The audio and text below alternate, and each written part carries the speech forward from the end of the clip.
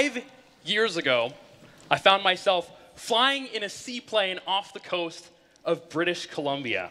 The plane circled and touched down near a cove lined with trees and thick brush as far as the eye could see. I hopped from one of the plane's floats to a piece of driftwood, then onto the saturated moss at the water's edge. It started raining. I remembered thinking, maybe I haven't quite thought this through. I was competing in a brand new History Channel reality show called Alone, one that was, as I was about to find out, really, really real. I had a small handful of survival items and a huge case of camera equipment. My job was to survive in the wild for as long as I could and film the entire experience. There would be no camera crew, no outside assistance, just me. I was competing against 9 other individuals, and the person who stayed out in the wild the longest would win $500,000. After 7 weeks of chilly nights and a whole lot of rain, I tapped out, only to find that there was only one other participant remaining. However, the only thing second place got me was cold hands, wet feet, and a rash roughly the shape of Ohio. To my surprise, I was asked back onto this show 2 years later for a redemption season that I was told would take place somewhere in Asia. Thought I'd get a tan, maybe.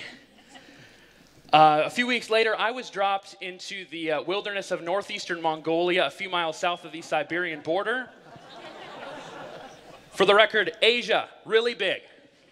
Big continent. Yes.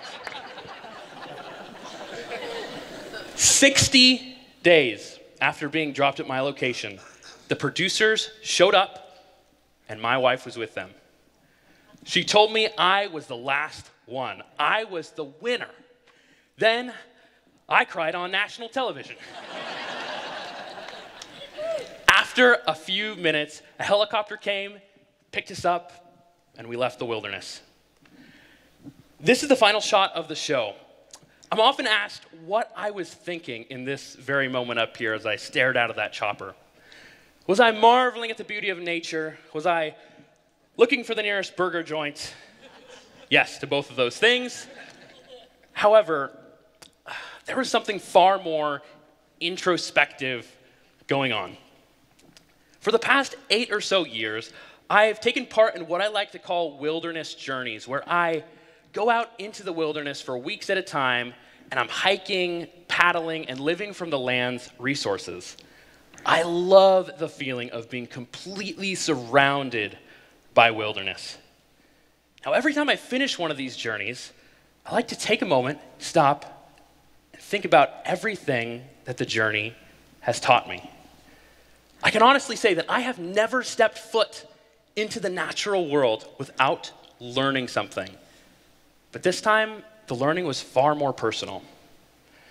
If you take just these 2 TV experiences alone, I spent well over 100 days alone in the wilderness. I lived off of everything from salmon and wild onions to leeches and mice. For the record, mice, good. Leeches, bad. I was often cold, sometimes wet. I had to try extremely hard every day just to cut enough firewood to stay warm during the nighttime. In fact, the lifestyle was so difficult that after it was all over, I ended up looking like this. Yeah. I've been teaching wilderness living skills from fire starting to canoeing for my entire adult life. And I can tell you, it was not on the list of careers that my high school counselor showed me. But I'm happy that it's the one I pursued. Even though I've always taught the skills of how to survive in the wilderness, I now see a deeper connection and a reason for why we as human beings need the natural world in our lives. For starters, the wilderness helps us to slow down and be thankful. When I am in the wilderness, the first thing I do every day is get up and start a fire that I will use to boil my water, cook my food, and of course stay warm. I nurse a delicate spark into a stable fire, and within a few minutes of waking up, I've accomplished something special. However, in civilization, if we need a tool, we go to the store and buy it. If we need water, we turn on a faucet. If we need food, we go to a room full of food and pick out the few things that we need. Or better yet, and this is my favorite, we get it handed to us through a window as we sit comfortably in our climate-controlled vehicles complaining about the weather. We have become obsessed with speed and convenience. When I'm in the wilderness, my favorite thing to do is be still and observe. After all, the birds, the clouds, everything in nature tells a story. When I hear the birds singing throughout the forest, I know that the forest is at peace. It's very unlikely that there would be any predators there. When I look at the smoke from a campfire and I see it going low to the ground as opposed to going straight up, I can tell that the barometric pressure may have dropped, meaning that bad weather could be on its way. There's this thing in the world of wilderness education called a sit spot. It's where you go out alone in the woods and you sit down in nature and take in the world around you. It helps you feel more comfortable out in the woods, but it also gives you a chance to think of everything you have to be thankful for. I'm often asked, after explaining what a sit spot is, don't you think that's kind of a waste of time?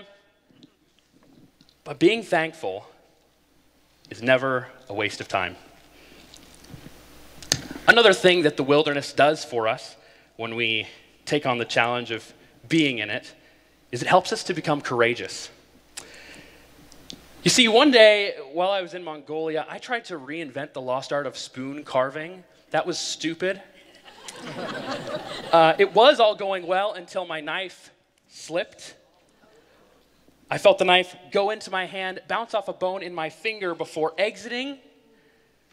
Looking down at my hand, I knew exactly what I looked like on the inside.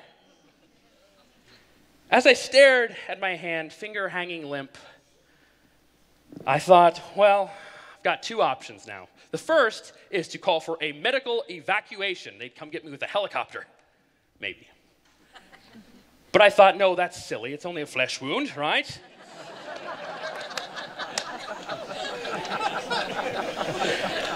The other option was to fix it myself. I took a couple of deep breaths, flushed the wound out with boiled water, closed the wound, and applied a medicine plant called yarrow to help the wound heal faster. Now, I want you guys to get this. Life in the woods is extremely rough sometimes, but the day that I sliced my hand open and spewed blood all over the place was significantly better than the best day I ever spent working in a cubicle.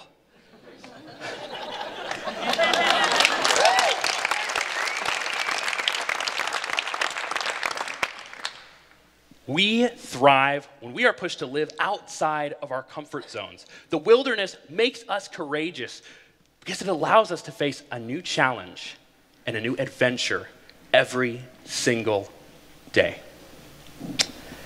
The last thing I want to share with you all today is the sense of independence that being in nature can provide us as people. But this independence, which is otherwise a gateway to discovery, has one very damaging enemy. I call it hands-off policy, and its effects are devastating. Let's imagine you're 6 years old. You've gone with your school on a field trip to a local forest, but you'd rather be playing video games. As you start down the trail, you look down, you notice a leaf. The color, the texture, the shape, it all draws you in. You reach down, you pick it up, and you feel the squish of the mud between your fingers, and it feels good. Just as you're learning more about this amazing little piece of nature, you hear the stern voice of an adult saying, "Leave it there, stay in line." You continue down the trail, but your sense of curiosity and discovery was not engaged or encouraged.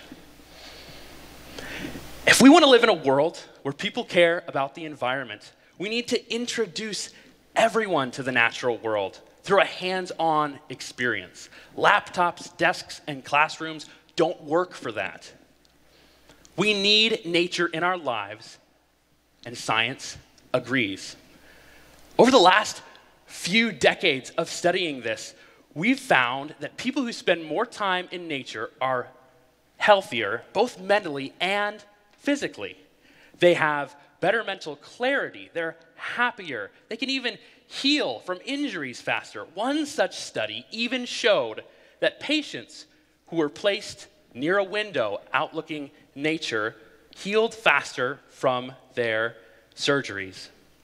If looking through a window can help you heal better, think of what spending a day in the woods can do for you. How about a week, a month, a lifetime? So how do we shake this hands-off policy and become more independent through nature? The solution is very simple. Go play in the woods. Climb up a hill. Walk through a forest or a prairie. Get in a canoe and paddle yourself across a river. Take your kids outside to collect mulberries and build a fort out of dead branches. Those are the memories from my childhood that I'll never forget. Because those are the moments when I first remember feeling truly alive. I fell in love with the natural world at first sight. Being in nature was the first time that I ever felt like my life was worth more than what I could accomplish while sitting in a desk in a windowless room filling out a Scantron. So after 100+ days out in the woods, starving half to death twice on 2 different continents, filming a reality TV show of all things, I finally made this connection between us people and the wilderness. But the wilderness cannot be explained. It can only be experienced.